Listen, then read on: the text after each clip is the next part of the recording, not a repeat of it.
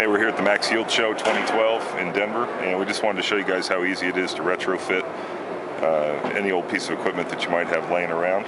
So what we have here is one of our mister heads and a little piece of tubing with a rubber stopper, and we have one of our drill bits that you can order in our kit with our DIY H-packs.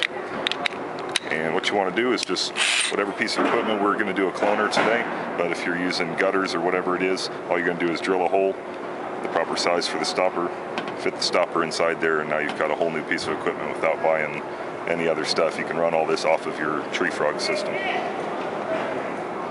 So we're just going to line it up here, get a nice spot,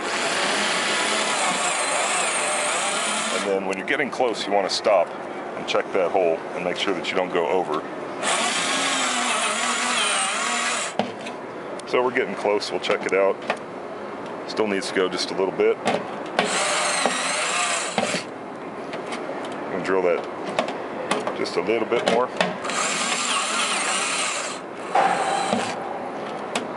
And then we will fit our stopper into the hole. And this piece of tubing is just a little short one. Ordinarily this would run over here to your high pressure pump.